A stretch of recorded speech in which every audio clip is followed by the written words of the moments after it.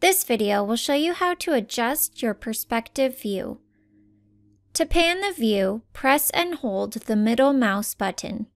Then, drag the view to the desired location.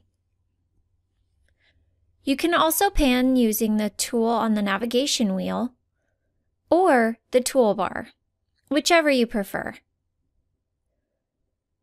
To zoom the view, rotate the mouse wheel. You can also zoom using the zoom tool on the navigation wheel or on the toolbar. To zoom to a specific object in your design, first select the object you wish to zoom to.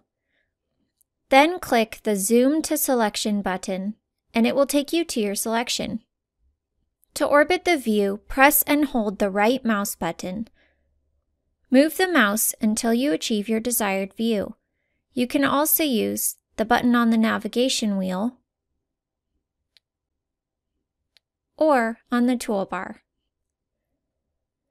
To adjust the height of your view, use this button on the navigation wheel. Left-click, hold, and drag the cursor up or down to adjust your height. To see the mouse or keyboard shortcut for a tool, hover the cursor over the button on the toolbar. Thank you for watching, and be sure to check out ideaspectrum.com for more videos and information about our software.